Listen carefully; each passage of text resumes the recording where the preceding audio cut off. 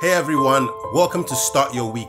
In Luke's Gospel, Jesus tells us the story of a man who was traveling and was attacked. Now, as he laid on the floor injured and fighting for his life, a priest came walking by. And did the priest help him? Nope, the priest chose to keep it moving. And then, a few moments later, another religious man came walking by. And the religious man saw the man lying on the floor and decided to cross the road to the other side and keep it moving. But finally, a Samaritan came, and when the Samaritan saw the man, he quickly rushed to him and he helped him. He picked him up, cleaned his wounds, and took him to the doctors.